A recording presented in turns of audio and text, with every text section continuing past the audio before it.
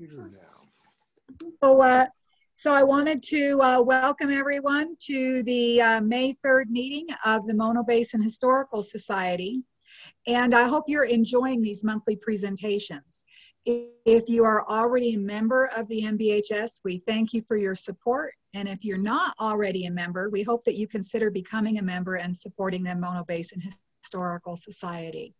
You can join by going on our website, monobasinhistory.org. And we're just going to go over a few announcements before we start tonight's program. The first one is that the Adopt a Highway cleanup went really well. That was on Earth Day, April 22nd. And let me see, I think I've got a photo here. And it looks like quite a group was out there and they picked up quite a bit of trash. So thank you for everyone that participated. Now let's see, we'll stop that. And I wanted to thank everyone who contributed to the supplies to stabilize the Felicina house. We now have the funds to buy the materials to stabilize the house. And our trustee chairman, Dave Swisher, will be out at the site on Friday afternoon. If you are interested in helping with this project, please contact Dave, and I'll put his phone number in the chat. So if anyone is interested, it will be there. And hopefully next month we'll have some photos to show that will show the house stabilized. So the other is we have some upcoming events. With COVID restrictions lifting somewhat, we have decided to move forward with two of our events that we had to cancel last year, the Ghost Tour and the Art and Ice Cream. So Art and Ice Cream is scheduled for July 17th, and Priscilla Hawkins is organizing the event. And we're gonna go ahead and let Priscilla give some updates on that. So Priscilla, gotta unmute. Yes, hello. There you go. Good evening. I'm very excited to tell you that we are going to have our event fundraiser, Artists and Ice Cream, this year. This is a very artistic event, and you can imagine that's why I love it. Anything artistic. So let's look at this flyer that I think you see on the screen. We'll just read it over here quickly. Artists and Ice Cream fundraiser. This flyer is a call for artists with Eastern Sierra related handmade artwork, that is paintings, pottery, beadwork, photography, and other, to display and sell your work at an event, Artists and Ice Cream, July 17th, 2021, Saturday from 10 till 4, outdoors at the Solar Pavilion area and Hess Park in Lee Vining. Now, the cost per artist is $25. And these artists, if they sell anything, they do not need to give us any percentage of it. So this is quite a good deal for an event like this for artists. So we're asking them just to submit a photo of their work to this address here so we can see what it is they do. It's going to be a fundraiser for the Mono Basin Historical Society and the Community Presbyterian Church. And the questions, there's my name and telephone number. And I would love to have you give me a call because we are going to definitely need volunteers. I have a committee of 2 other people that will be working hard on this, but we'll need help in lots of different areas. The biggest thing right now that I would ask you if you can help us with is think of an artist who you know who might be interested in putting up a table, and we can help with some of that equipment too for this event. It's just a one-day thing, and I know there's a lot of artists around, so if you can get this flyer to one of these people and they can call me or email, that would be a great help. We're also going to have live musicians playing as you stroll around from one artist's work to the next. And my plan is to not use any throwaway cups or bowls at this event. The county at this point has told us that we can have up to 50 people outside. So that should probably work just great. And that's pretty much my report. We'll be having another flyer come out to advertise the exact event. But there you go. Thank you. Thank you, Priscilla. And now we've got the ghost tour planned for August 27th and 28th. And Dave Carl is coordinating that. So Dave, you want to give us some info? Sure.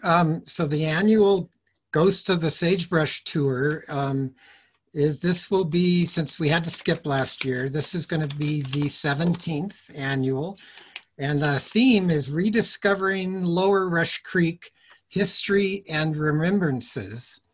And some of you, if you've been involved with this for a long time, you know that we put together a calendar last year that had pictures that are related to this topic. I want to just mention that we will be getting, we've already lined up a number of speakers on these various topics that have to do with Lower Rush Creek. But I noticed when I was looking at my calendar today for August, the dates are August 27th and 28th, that and Saturday tour. On the calendar, we put it in as, doing this a year ahead of time a week earlier than that. So it's written in there, and I want you now to go to your August calendar and circle that and put an arrow down to a week later, so that you don't get confused. But tickets will become available, and the way we're going to do it, because of the COVID situation, is set up a kind of a reservation system. Won't take any money until we're absolutely sure that we really can pull this off with that situation. And what am I forgetting? Anything else, Robin? Let's see. We've got the new owners of the Mono Inn, yes. Hillary Hanson Jones. She has agreed to host the dinner for us. So we've been having the dinner at the Mono Inn, and we will continue to have it there. And it'll be on their outside. We don't have to be crammed into the inside and close to each other. As far as that concern goes, we have the outside grounds. And we'll have a program, as always, as part of that Friday night, event. Okay, and so more info to come. Yeah. And as soon as we have more, we'll be posting it on our website. So that's really all of our announcements for this evening. And at the end of tonight's program, we'll talk about next month's. But for tonight, I'm really pleased to introduce Dave Woodruff. And in case you don't know, let's see if we can see this. Oh, my lighting is horrible. Dave has written the books, Tales Along the El Camino. There we go. Tales Along the El Camino Sierra. And there's actually 3 of them out, 1, 2, and 3. And if you are interested in any of those books, they are available at the MBHS online store.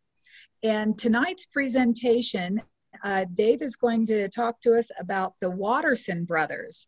Are they villains or victims? So take it away, Dave. Sure, okay. Oops, okay. So, am I there, Richard? Yes, we see it, and it's very clear. Whoops, okay. We're back to Mono Basin Historical Society.org. Great. Well, Robin, thank you very much for having me here tonight. I am honored to once again be able to be part of the Mono Basin Historical Society's programs that they offer to people.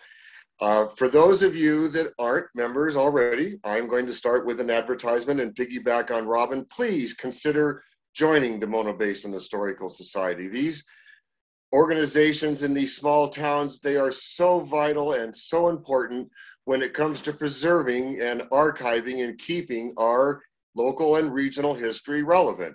And you probably won't find a better small museum and historical society than the one there in Lee Vining for the Mono Basin. So you can go to www.monobasinhistory.org and you can join today. So thank you all for your support. Those of you that are already members, thank you very much for that.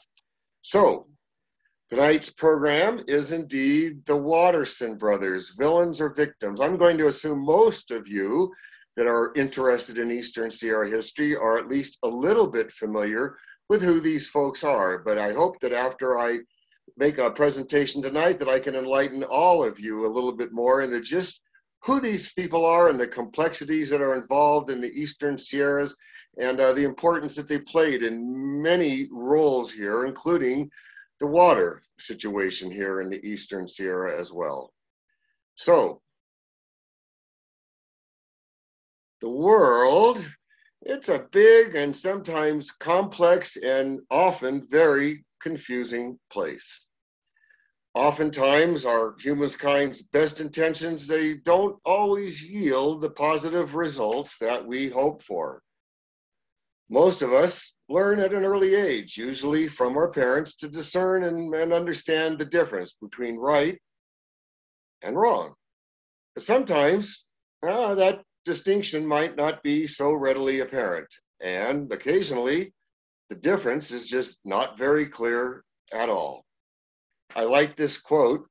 I personally figured out for myself a long time ago that most people on the planet, they're inherently good and decent, and that all of us are at the same time human and therefore prone to make mistakes, and from time to time we all make some bad choices. Sometimes the mistakes we make can have some rather significant consequences. And ultimately, it's how we feel inside about our actions that determine whether or not we think we did the right or wrong thing. I like this quote from Ernest Hemingway. I know only that what is moral is what you feel good after, and what is immoral is what you feel bad after.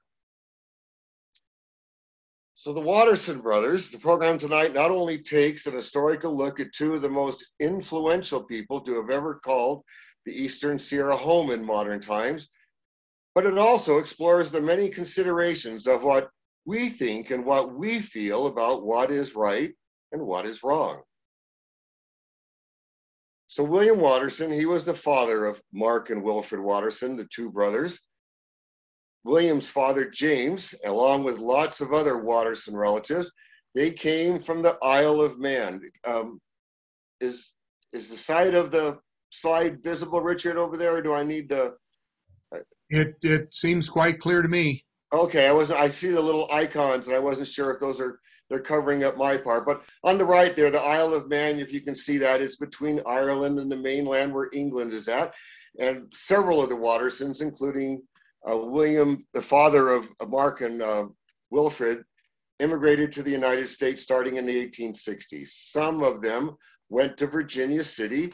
Others made their way all the way to the Central Valley, trying to find a new life in America. So William settled in Stockton. They got involved in agriculture and they were pretty successful, but they heard that things were going pretty good on the east side of the mountains, that there was a lot of fertile land there that was reasonably priced and that there was a relatively high demand, at least on a local scale, for agricultural products to be grown in that area. So William decided he would give it a try and move the family over to the east side of the Sierras. He got his oldest son, Wilfred, who was 16 years old at the time, to herd a big band of sheep that they had raised in the Central Valley up and over the Sierras and on to the other side, where he figured he could sell them in the market for both food and for the wool that they would produce. This was in 1877. There was the two brothers and the three sisters that they had.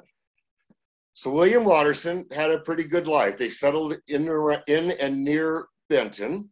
The area was doing quite well with the growing of agriculture because there was a pretty high demand from it, from the many mining camps that were going on at that time in Eastern California and in Western Nevada.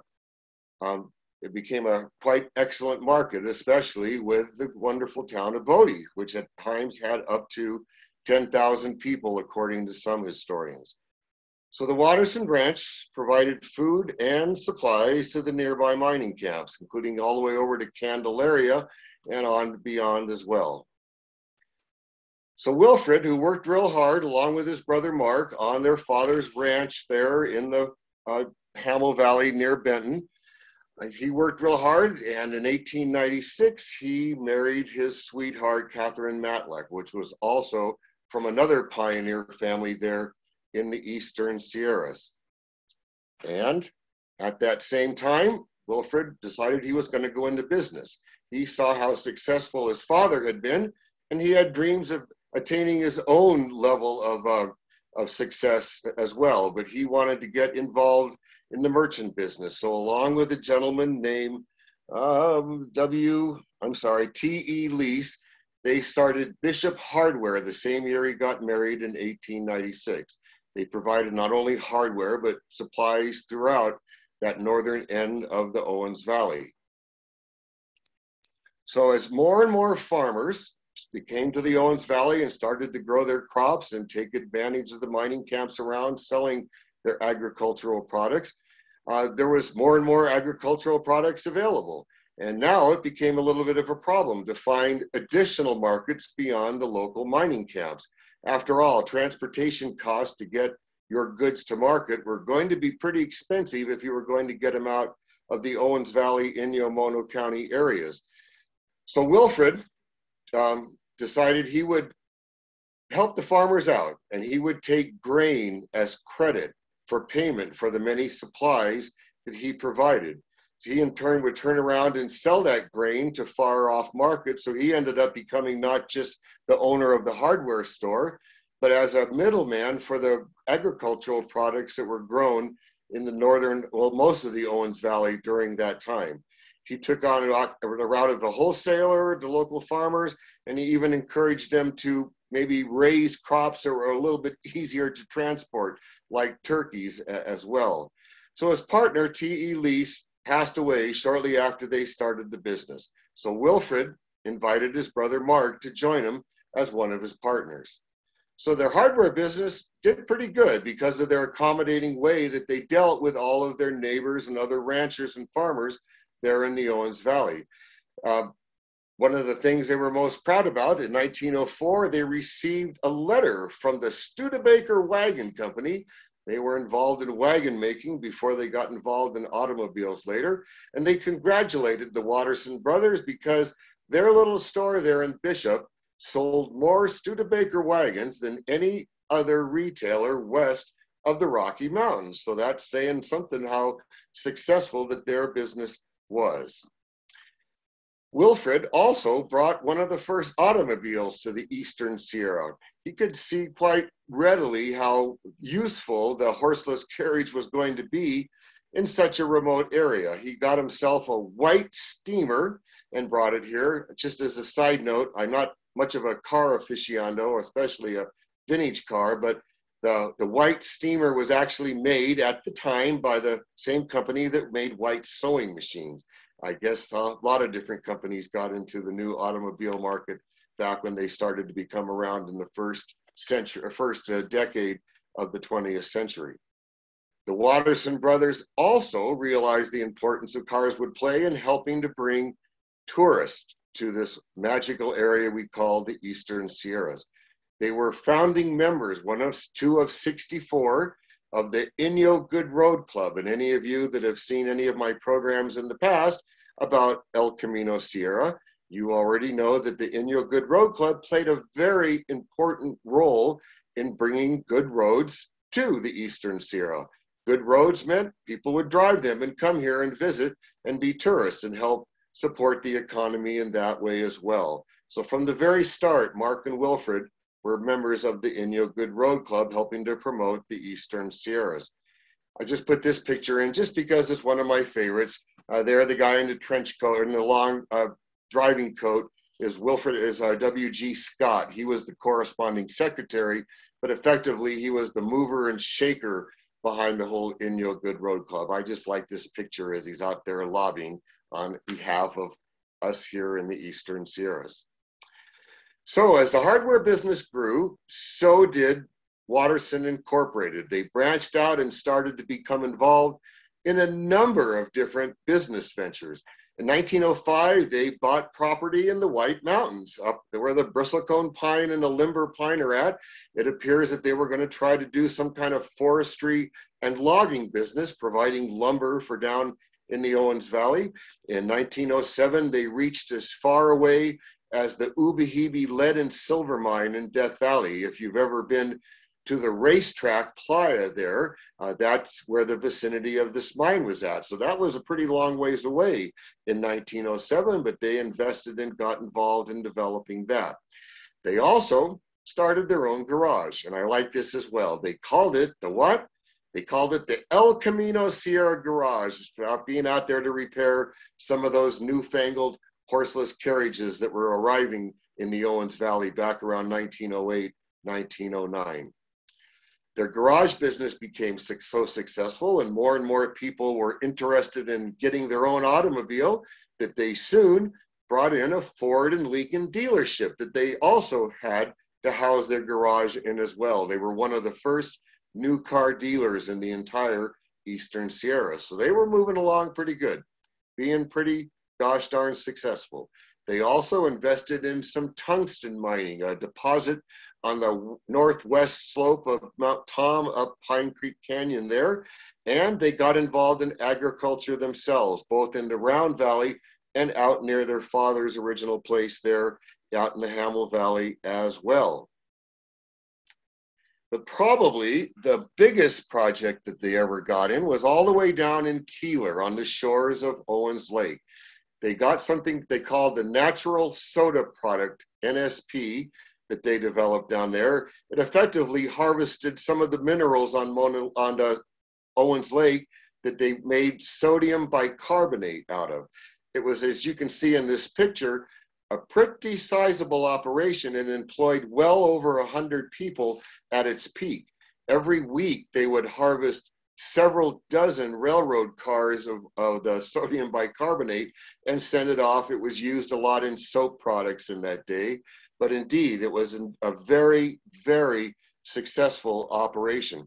I put this picture in there because when the Bodie Railway went down, one of the little, this isn't it, but one of the little rail cars went down there and worked for a while down for the NSP company down there in the shores of Owens Lake, hauling around the sodium bicarbonate. So a very successful operation, a very big employer that they had down there in Keeler.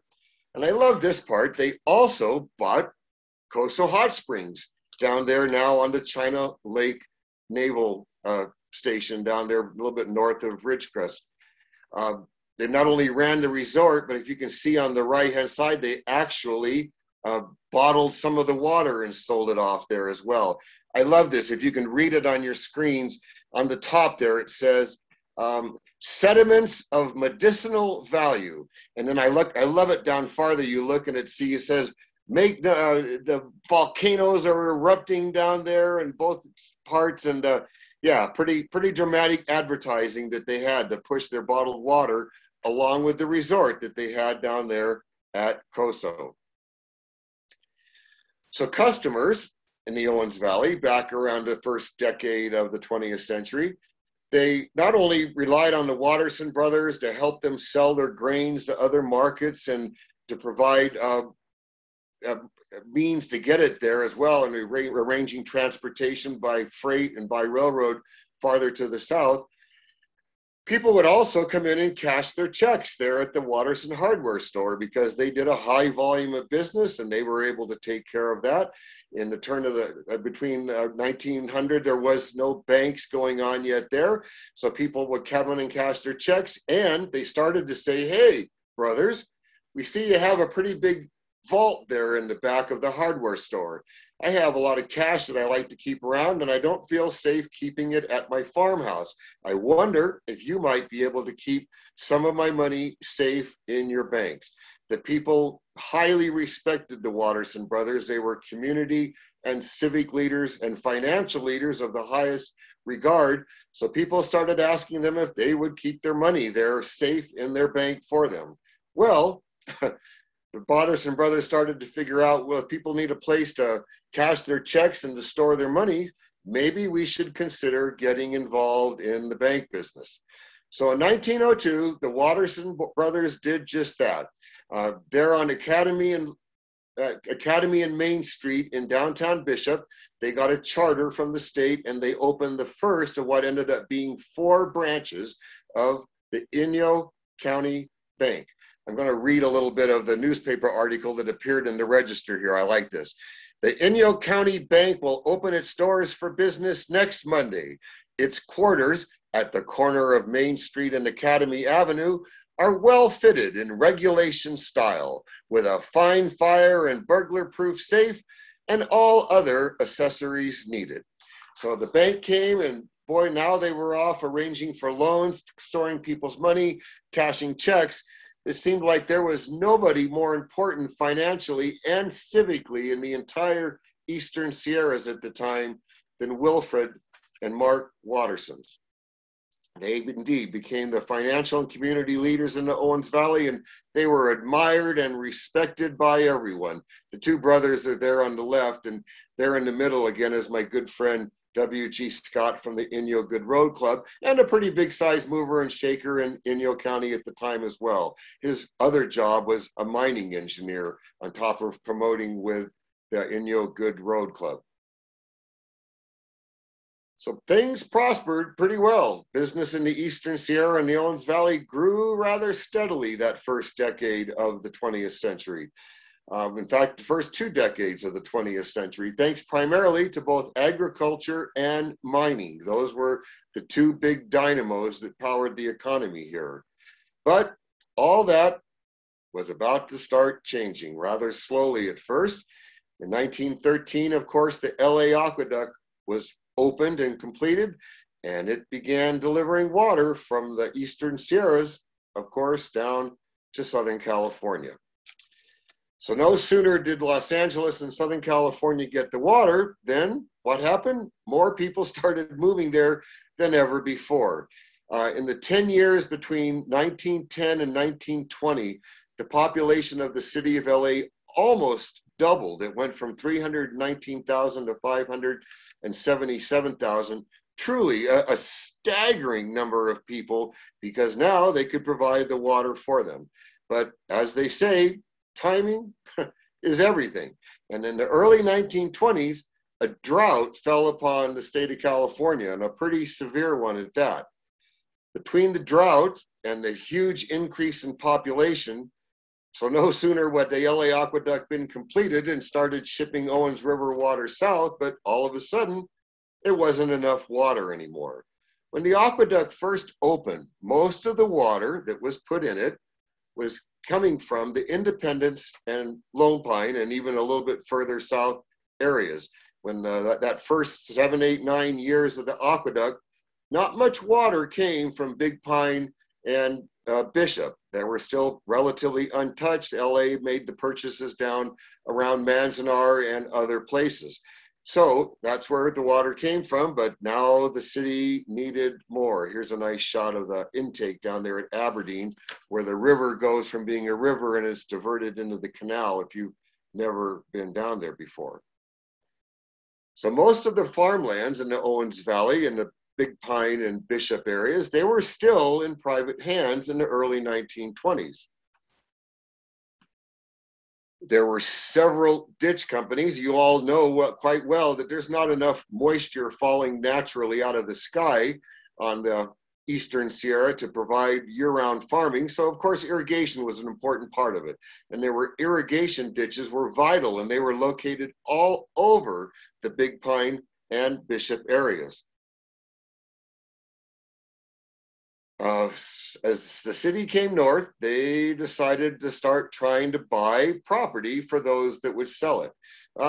You know, they would offer higher than market values, and some people took it up on them in the Bishop and Big Pine areas, but most people weren't that interested. They were pretty happy with the agricultural life that they were providing, and they wanted to stay that way. But the city, they indeed needed that water, so they started to make plans for other ways that they could go about doing it. One of the first things they did in 1923, they bought what was called the McNally Ditch. It was not only one of the largest of the ditch companies in the northern Owens Valley, but it was also the oldest. They held enormous water rights. And there were some people on the board of the ditch, like their uncle George Watterson, the Simons, and others that held on to it that were sympathetic to LA and also willing to take their money. So they sold the McNally ditch, and that started to change the complexity of what the people that didn't want to sell out could do. Once LA controlled that much of the water, a lot of pressure started to fall upon the other people that were held on there. So LA agents began purchasing, let me go back here, sorry. Began purchasing a few ranches and farms in the northern end of the valley, and as the farmers saw what was happening at the McNally ditch, the Watterson brothers, and especially under the leadership of Wilfred, thought that the separate irrigation ditches should band together. By banding together and forming something that they called an irrigation district, they would have a unified voice against LA. If LA came with money and wanted to buy more land and more water rights, operating as an entire district that represented all the remaining ditches, they felt they would have a much more powerful and much more effective voice. So they convinced the rest of the ditches to form indeed what they called the Owens Valley Irrigation District to be able to negotiate properly or withstand some of the tactics of Los Angeles in their attempts to acquire the water. So here's a map in 1925 of the northern Owens Valley. Let me see if I can get the mouse to move around here a little bit. So the gray area here, this is the area that the city owned from the very beginning. When they started to come up and started purchasing lands, when they were going to build the aqueduct in 1907, 1908, 1909, this was their land. When the drought fell upon the state and they thought they needed more water, the black represents the land that they purchased in 1923 and 1925. The McNally ditch is represented mostly here on the east side of the Owens River from Laws heading on down farther south. But there's these other parcels of lands that you can see that they acquired.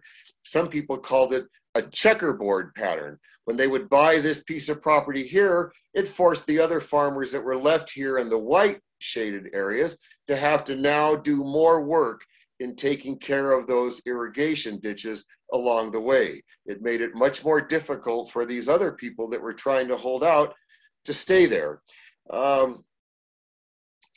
was a quote from Willie Chalfant, who was the editor of the Inyo Register at the time, and one of the more vocal opponents to LA coming up and literally taking over the entire Inyo County at that time.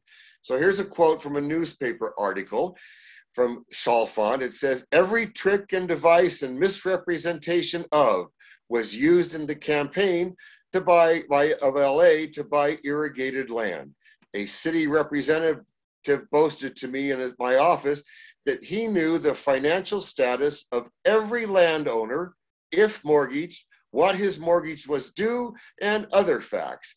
So Chalfant claims that the city came up and had a real strategic interest in trying to force out these remaining farmers by buying up the big McNally ditch and then doing a checkerboard pattern of purchases on anyone else that would hold out from it.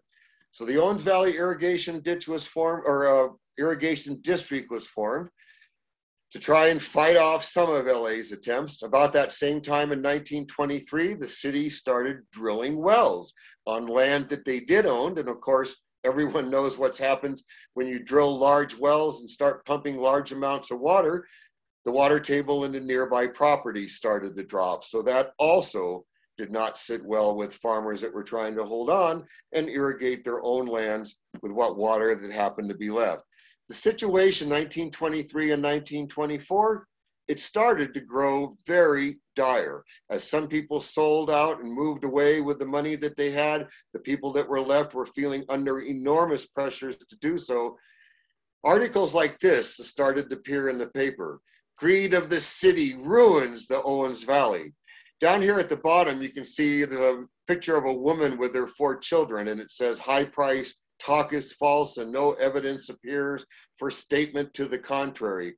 This is an article about a woman whose husband, who was a rancher there just north of Big Pine, committed suicide. He just couldn't take it any longer. He felt he was under so much pressure to hold out against the city of Los Angeles as it came along trying to gobble up most of that water. And the Wattersons led the resistance. Not only was Wilfred the president of the Owens Valley irrigation district, but they would, in whatever negotiations were able to take place, it was generally Wilfred and often with Mark's assistance, along with a few other civic leaders, that would try to do the negotiating with the city.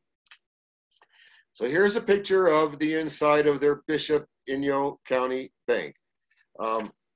Wilfred and Mark sit on the side there, and they used to brag about how they ran their bank. It was now open for about 22 years, and they would brag that they never once foreclosed on a mortgage or a loan of any of the customers that they had. Their influence continued to grow, especially when it came to the area's resistance to the city of LA, literally take no prisoners approach to obtaining Owens Valley water and the land that went with it.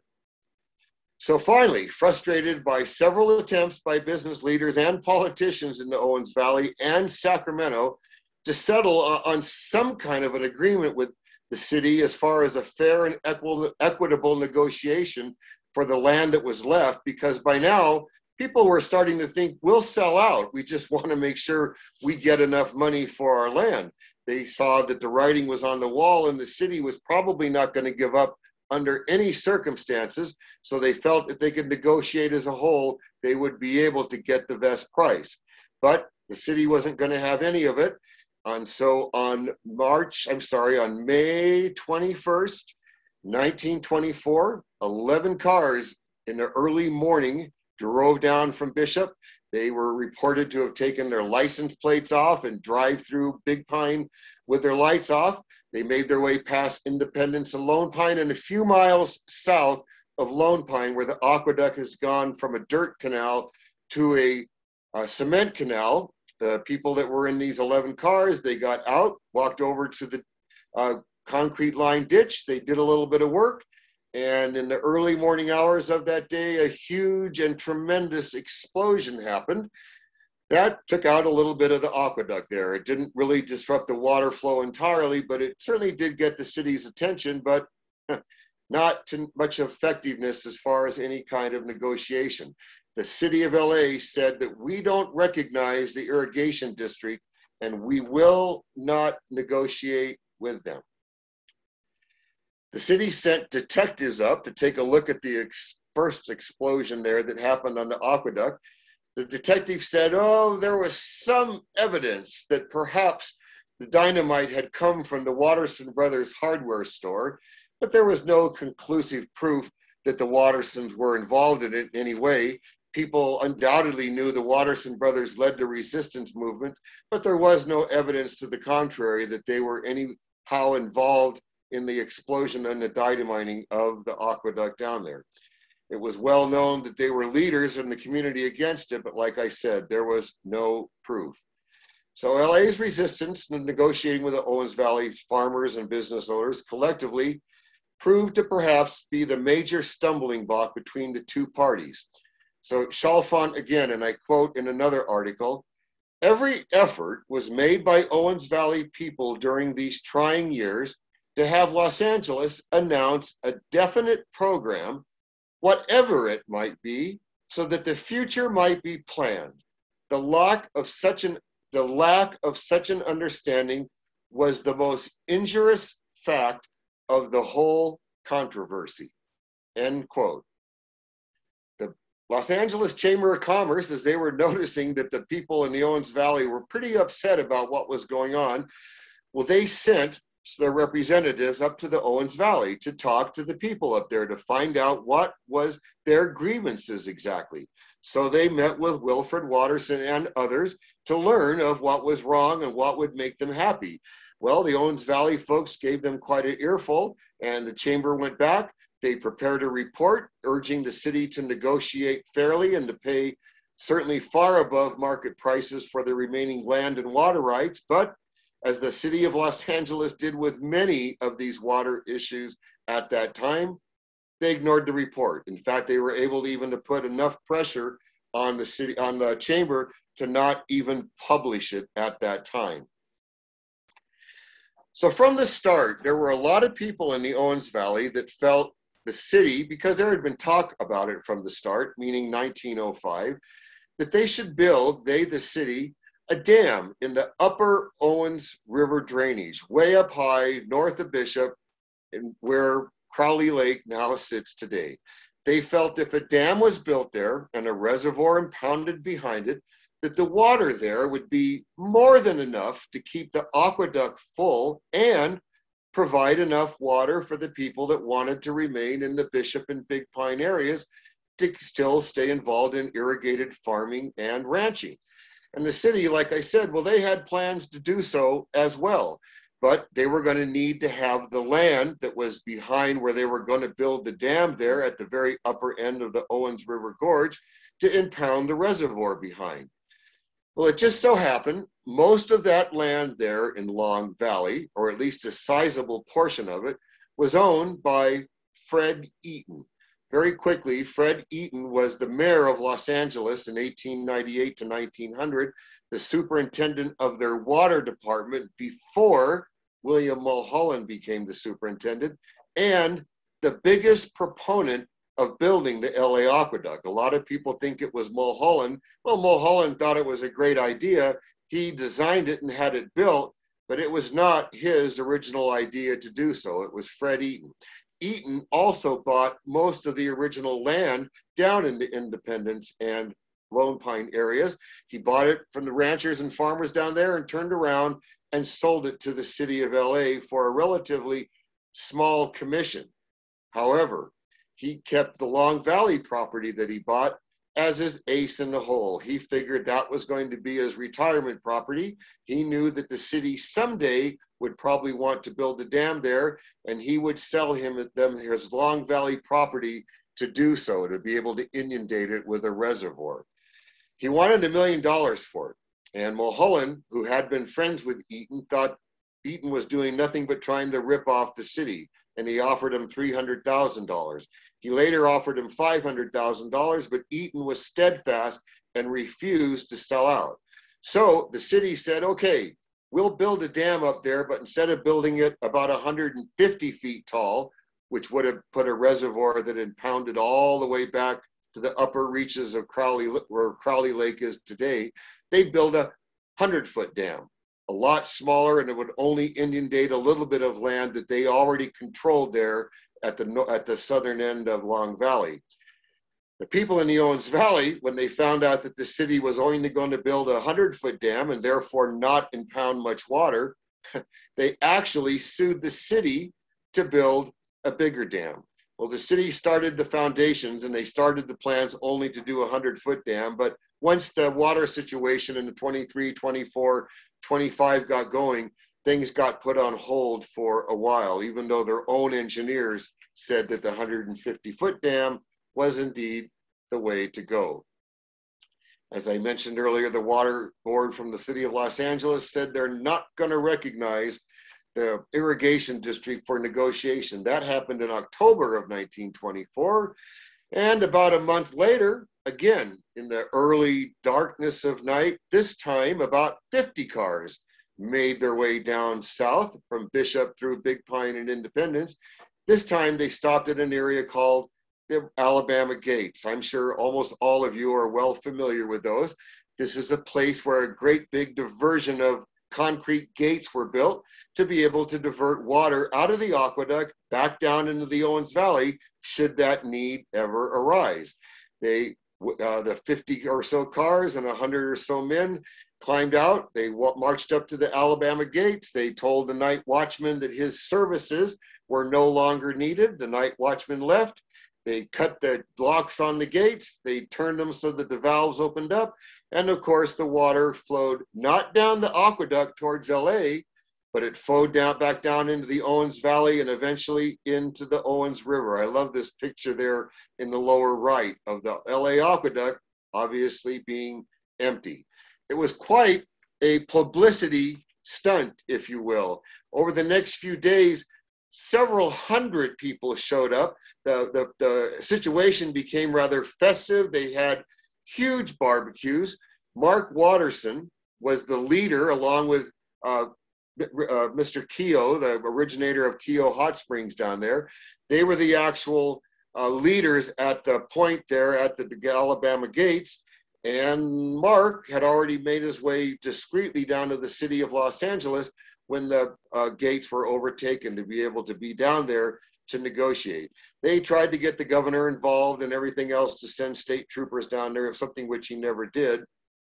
But it did indeed gain a lot of publicity throughout the state with their capturing of the gates and turning the water back in. Philip Keogh, along with Mark Watterson, directed it. Meanwhile, Wilfred down in Los Angeles, he met with something called the Los Angeles Clearinghouse. It was just an assortment of banks that were there. Again, being tired of trying to negotiate with the city, the Wattersons and other community activists down there tried any other avenue to try and get pressure put on Los Angeles to negotiate what they felt was fairly and honorably down there. So Wilfred met with these bankers. The bankers made a promise to try and come up with a solution that would be equitable and fair to the Owens Valley residents on behalf of the city of Los Angeles. Well, they made the resolution to do it, but nothing, of course, ended up ever being done. From 1924 to 1927, there were at least 11 more bombings of the aqueduct as frustrated people in the Owens Valley would do anything they could to try and get the attention of Los Angeles to negotiate fairly. But as we all pretty much know of interest here in the Eastern Sierras, the city held steadfast. They did what they felt was right for their water department and their city, offering to buy land that those would sell it at a price that they wanted to set, and keep trying to put pressure on those that remained as well. So it was a pretty difficult time. Wilfred and Mark led this resistance as far as politically and civically. They made numerous trips to Sacramento representing the interests back in the Owens Valley, and they were indeed considered the leaders of the resistance in the Owens Valley to the Los Angeles city trying to take the rest of the Owens Valley water. But in August of 1927, after 4 years of frustration and going on, auditors appeared on the doorsteps of the Inyo County Bank there in Bishop. Auditors and examiners. They were sent by the California State Banking Committee to do a surprise audit on the Watterson Brothers banks. The very next day, August 4th, 1927, the article appeared in the paper that all the Watterson banks had closed the doors. Just the day after that the auditors showed up, the Watterson brothers themselves decided they better close the banks, and the state took them over. All four of their branches, Lone Pine, Independence, Big Pine, and Bishop, and they also owned another bank called the Owens Valley Bank in Bishop as well. So the 5 banks, they closed their doors, and this note was put on the doors, and it says, "We find it necessary to close our banks in the Owens Valley. This result has been brought about by the past 4 years of destructive work carried on by the city of Los Angeles. Wilfred Watterson, President, Mark Watterson, Cashier." So there's different versions as to what brought on suspicions by the state to come and do their surprise audit. One account was that on August 2nd, 1927, clerks in Sacramento at the state superintendent of bank's office, that they noticed, looking over all their various reports, that the Inyo County Bank reported that they had a credit of $190,000 with the Wells Fargo Bank of San Francisco. But looking at the Wells Fargo Bank of San Francisco's records, it showed that they only had an $11,000 deposit from the Watterson banks in Inyo County. So that was one account, what set the auditors off. But there's another account by Remy Nadeau, who in his book on the water wars of the Owens Valley, and that was that LA's official representative in the Owens Valley, a lawyer by the name of Ed Leahy. He represented LA's interest, did a lot of their negotiating for them as well, that he in the attempts to seek out an advantage in his struggle with the Watterson bankers, he was able to secure a financial statement of their outside businesses, which was called Watterson's Incorporated. And on those, he noticed, or thought he noticed, a number of unspecified money disbursements, primarily to a gentleman named Harry Glasscock. Harry Glasscock was a firebrand of a newspaper editor who owned the Owens Valley Herald. I quoted Willie Chalfant earlier, but compared to Glasscock, Chalfant was a pacifist. Harry Glasscock would write stories about blood would flow and the city would pay a price that they would never forget. And he really urged, or at least many people did, even subtly, violence against the city in its many attempts. So Leahy claims that he saw that the Wattersons had paid Glasscock several disbursements of money. And he thought that that meant that Glasscock was somehow involved in some of the destructive work at the aqueduct. So he supposedly, Leahy, told the bank commissioner in Sacramento, "We have reason to believe," Leahy reported solemnly, "that corporate funds are being used for dynamiting the aqueduct." The startled commissioner looked at them in amazement. "Would you repeat that?" Leahy made the charge again and added details on the conditions of the Watterson finances. "I suggest you send an examiner over there to look at the situation in those banks." And supposedly that night, at the request of the bank commissioner, William Woods, they sent investigators that boarded the train for the Owens Valley, and the next morning they arrived, and that was when the audit started, and the rest is, like we said, history. When the bank examiners showed up, the brothers, they closed the banks, and they readily admitted that indeed there was these many shortages that were found. Let's see. So in August, at first Wilfred asked the bank examiners, they readily admitted of the shortages, and they told them that the reason that they were so short was they took all this money to prop up their own businesses, which employed many people in the Owens Valley. As the economy was struggling, they thought they needed to do all they could to keep the financial health of the county going. So they said they took the money to keep their own businesses afloat, like I said, to keep the economy going. They said every dime of it stayed here in the Owens Valley, and none of it went for their own personal use. They said that they would be able to maybe get loans from Los Angeles banks. The bank commissioner actually let Wilfred board the train for Los Angeles to go down and see if he could secure loans from LA banks to cover the shortages in his bank. The shortages were estimated eventually to be anywhere from between $400,000 to about $2.2 million. The shortages were not always just in bank funds. They also owned a lot of corporate bonds, including that for the Owens Valley Irrigation District, that all of that money was missing according to the bank examiners. Well, Wilfred came back, and the banks would not, in LA, would not give him the loans to pay the money back. Up to $600,000 was pledged by people in the Owens Valley to cover the loans and the losses and the shortages, but that wasn't going to be enough to cover what the state said was the total amount that was missing in the banks.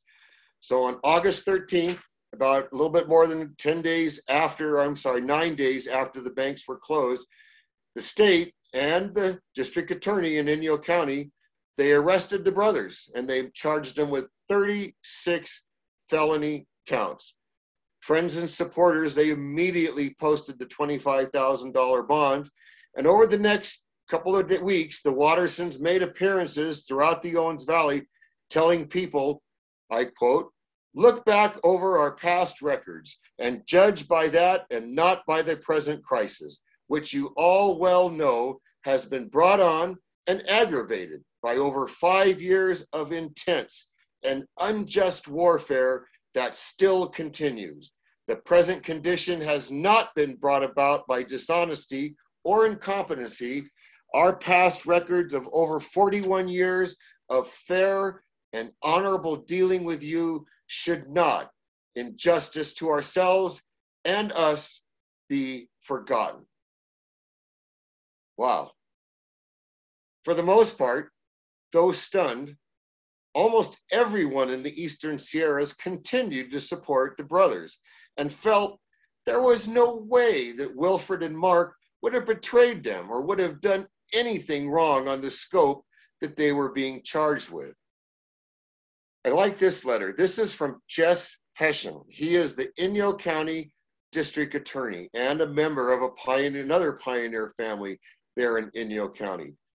About 5 months before all the fiasco broke out in August of 1927, in March of that same year, he wrote this letter to the same state banking commissioner in Sacramento.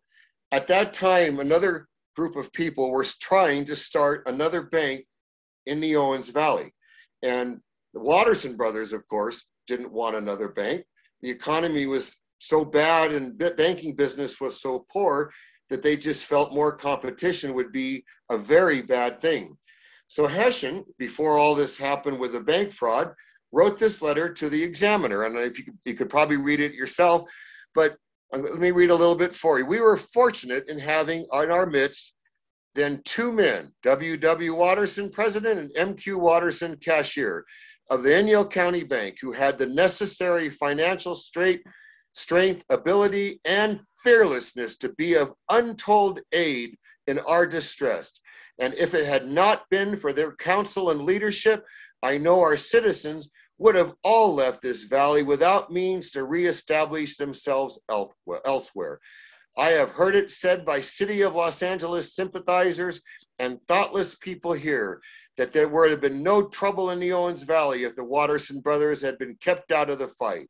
This is a shallow statement, for I believe through my knowledge of the type of people here that there would have been trouble of the darkest and bloodiest kind in the Owens Valley had no leaders arisen such as the Wattersons to fight for justice for them. This is the district attorney of Inyo County that wrote this just 5 months before, and the guy that came to prosecute the brothers here in this new trial that was to come about. Even respected Superior Court Judge William Dahey down in Independence, he wrote the Wattersons and he pledged to loan them money to help cover the losses if it would help them in any way. Well, the trial went forward. It had been postponed a couple of times. Selecting the jury was kind of suspect because, needless to say, everybody in the county knew the Watterson brothers. A sizable number of people had money in their banks at the time of the collapse.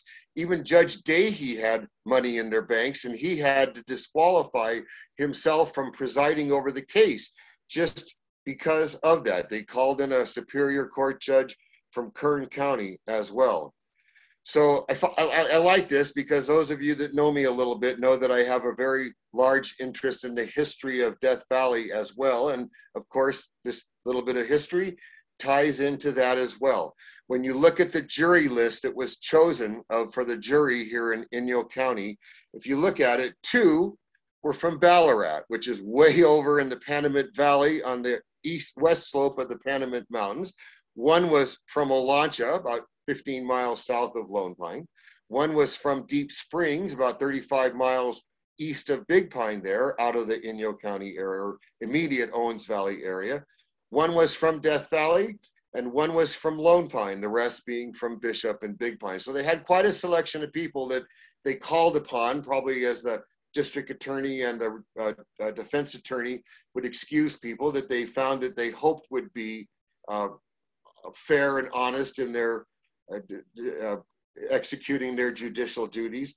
And in addition to the 1 guy from Death Valley, one of the alternates, they had 2 of them, one of the alternates was also from Death Valley. And it's kind of interesting to note that the 2 people were the superintendent and the assistant superintendent of the Borax Company's big mining operation there in Ryan. I just have to laugh a little bit. Gosh, 2 of the most important people in running the Borax Company were not there for a couple of weeks there in November as they sat in on the Watterson's trial.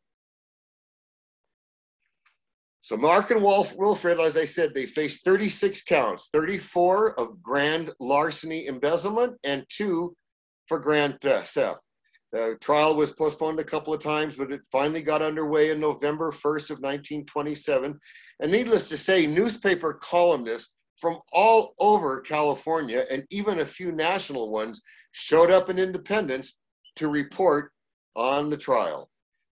So the trial lasted 8 days. Reams of documents, bank financial statements were introduced as evidence to support the charges brought by Hessian and the state banking examiners. Both Wattersons, they took the stand at the end of the trial. And again, they did not once deny having taken the money, but they attempted to justify what they had done again because of the wrongdoings by the city of Los Angeles. The Kern County judge, though, declared their testimony could not be considered as evidence telling the jury, I'm not trying a war between Los Angeles and Inyo County here. So the trial went to the final closing statements, and you can't invent this kind of drama. This is Perry Mason and then some at its very best. This is a story that actually appeared in the anti-Inyo County LA Times. It's by Chester Hansen, one of their columnists. And may God give you strength to perform your duty, painful though it may be, District Attorney Jess Hessian told the jury in his closing arguments, as tears coursed down the youthful cheeks of the prosecutor and Watterson friend as he murmured this prayer. The newspaper column continued, seldom, it seems, has any courtroom seen such drama, such pathos, and tragedy as was witnessed in this little town today. During the presentation of the stirring closing arguments, Hessian wept. Strong women and men sitting in the courtroom and jury shed many a sincere tear. Even the judge on the bench whipped out his handkerchief and wiped his nose valiantly several times.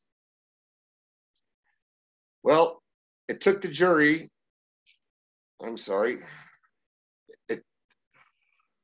it took the jury a little more than 6 hours to deliberate the case.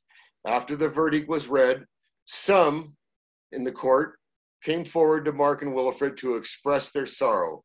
Others, not knowing what to say or think, they sobbed openly in their seats. The brothers were escorted from the courts, but they were allowed to return to their home in Bishop that one night to tie up a few of their final affairs before they were headed off. And the next morning, the sheriff himself of Inyo County escorted the Watterson brothers to San Quentin Prison there in Marin County. So they were sentenced to multiple 10-year sentences, but the judge said that they could be served concurrently, but they were convicted on all 36 counts.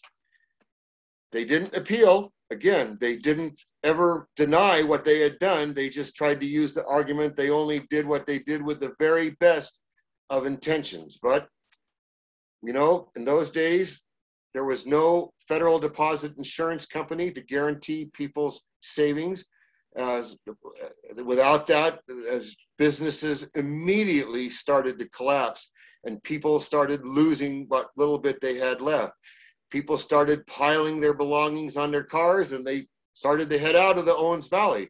A resistance to the LA Aqueduct and its purchase of northern Owens Valley lands, it literally ground to a halt without the leadership of the Watterson brothers. One Owens Valley resident quoted, "Our inheritance is turned to strangers. It is not the loss of our homes or the garden or the growing business which has been the test. It's the loss of the years, the hope, the struggle, and the endeavor." As I said, resistance to LA ceased without the Wattersons' leadership. Los Angeles won a greater victory than it had expected. With the Owens Valley residents in despair, the city and its water department knew this would be an opportune time to repurchase the remaining land in the valley. Citizens in the valleys were desperate for money, and many Their land was their last possession of real value. And by 1929, Los Angeles was proposing a large one-time block sale for the remaining land in Inyo County. And after several valuations and haggling and negotiations between the Inyo County committee that was put together then and Los Angeles, both sides settled on a sale of 867 businesses and a sale and of business and residential properties for a total of $5.6 million. And with this sale, Los Angeles controlled nearly every valuable slice of the Owens Valley. A few years later, by 1933, the city had purchased 85% of the valley's residential and commercial properties and 95% of the valley's farm and ranch land that was still left. Numerous people wrote letters to the parole board there at San Quentin urging an early release to the Wattersons. C.E. Kuntz, who was indeed directly related to the Watterson brothers. He had been an editor of one of the newspapers and married to one of their sisters and had moved on, but he wrote a letter on their behalf. He had become one of the board members on the Pacific Gas and Electric Company. Cornelius Vanderbilt, who had owned a newspaper in Reno, he wrote a letter to the parole board urging their fine character and early release. Father John Crowley, who was not living in the Owens Valley at the time of their conviction, he had been relocated to Fresno. He came back about 1933. But in 1931, he wrote a letter to the parole board attesting to the fine moral character of the two Watterson brothers and that they should be considered for early release as well. Mary Austin, who hadn't lived in the Owens Valley since about 1904, also wrote several letters, both from New York and later from Santa Fe, where she lived, urging that kindness and forgiveness be given to the Watterson brothers and perhaps give them an early release as well.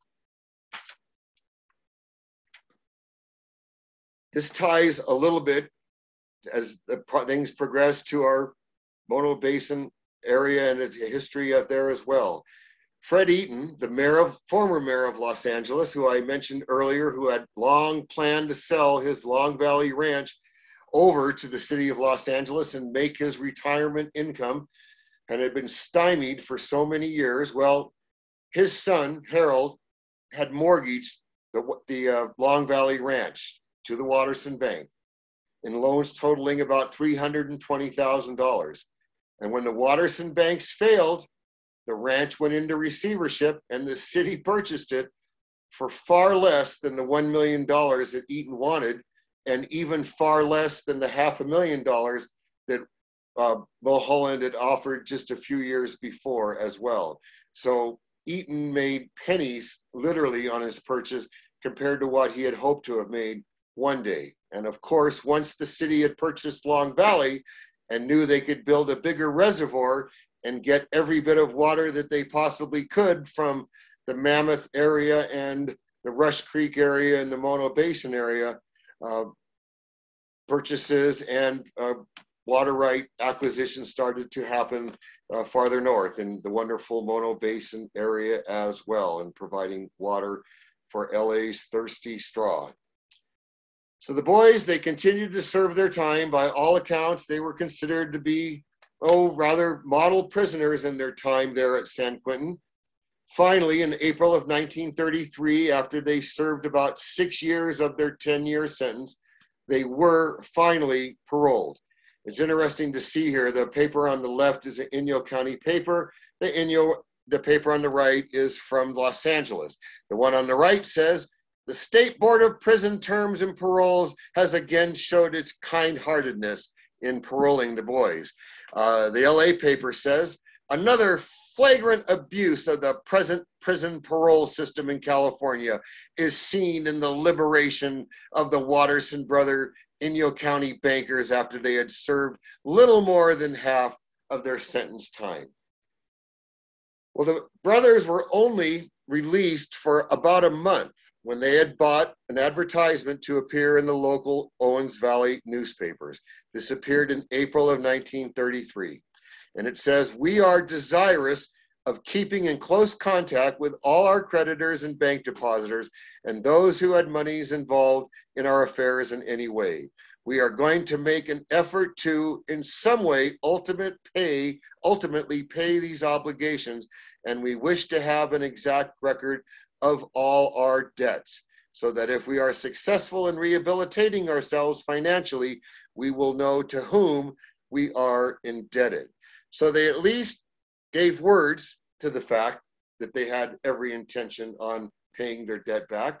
Their son Paul, or Wilfred's son Paul, during the whole time they were in prison, also had been telling everybody that he could in the Owens Valley that his father and uncle had every intention of trying to pay everyone back. Well, that of course never happened. They weren't ever able to get themselves on their feet financially again. The gargantuan pecuniary losses incurred by the actions of Wilfred and Mark Watterson, they could never be repaid. And at the same time, the mind-numbing effects of water policies implemented by civic organizations from the South upon the Owens Valley and the Eastern Sierras, well, they would be felt and endured by generations to become. Apocalyptic dust storms, wells that ran dry, irrigation that had no water to run in them, and ancient lakes either disappearing or nearly turning into an incredible environmental catastrophe. That was the legacy that the Eastern Sierras has been left with.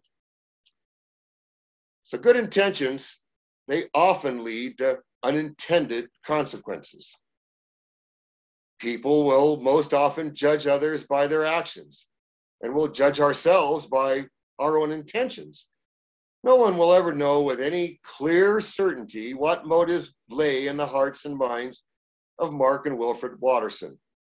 Were they indeed risking everything and trying to prop up some of the few remaining businesses that were still operating in the Eastern Sierras to act as a counterbalance against the city of LA and its devastating water policies?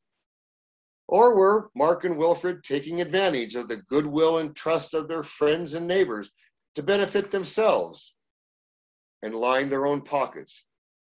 Undeniably, they did much good for their friends and neighbors in the Eastern Sierras for over 25 years, and they led a resistance that had they been successful, who knows, maybe it would have resulted in a very different outcome in the Eastern Sierra than we see and endure today regarding the use and ownership of water. But their actions undoubtedly brought much harm to many people, unintended or otherwise. Eastern Sierra villains or victims? It's very hard to say, and probably something we feel we can never know with any kind of certainty.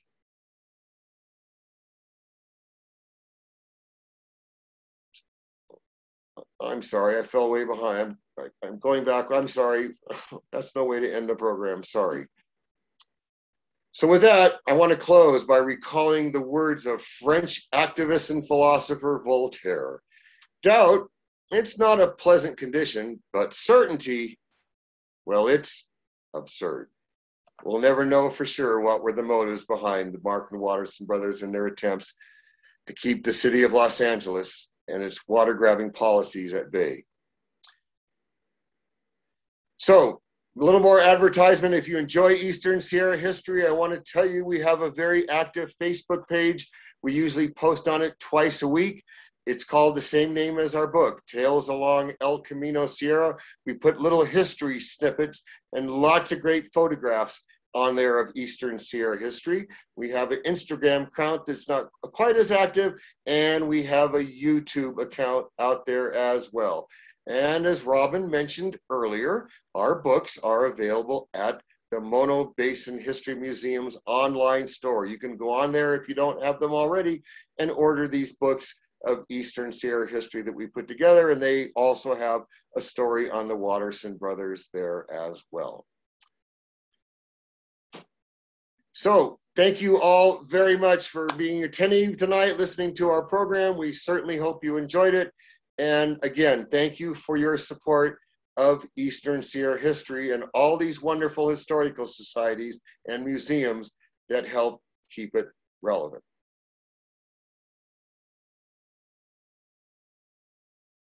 David, thank you so much. This was really quite the story. We've got a lot of comments in the chat about what a great story it is and the amount of research that you must do. We've got one question. Did the brothers stay in the Owens Valley? They both went to Glendale at first, where they had some of their children living. Wilfred returned and would spend most of the better weather season in Long Valley. His son owned property near Hilton Creek resort up there. So Wilfred would spend a lot of time in the Eastern Sierra, not in the Owens Valley so much anymore. Mark stayed pretty much in the Glendale area with just occasional returns. There's a great story in one of the newspaper articles I wrote. You know, after a couple of years and people lost their money and things got a chance to settle down, they weren't near as popular as they were when they went into prison with those that left behind and lost their savings, their land, and lots of other things. There was so many people had moved from Southern California, from Owens Valley to the Southern California. There was a bit of a reunion that was held every year at a park in Glendale. And the story goes that there was probably 100 expatriates from the Owens Valley that were having the picnic. And Wilfred and Mark decided that they would go to the picnic uninvited. And once they got out of their cars and everybody looked their way, the story goes that most of the people turned their backs on them to ignore them. But Mrs. Shaw, another one of the pioneer families who lost a large amount of money, got up, walked over, took them by their hand and escorted to the table and urged others to welcome them as well and remember all the good things of their past in the Owens Valley. Wow, that's a neat story. Do you know how the Watterson Summit got named? So no, help me remember where that is. Let's see who asked, because I don't know where it is. Janet Carl asked. So Dave, can you say where it is? Janet should be here. Isn't it on Benton Crossing Road? There's a Watterson Pass.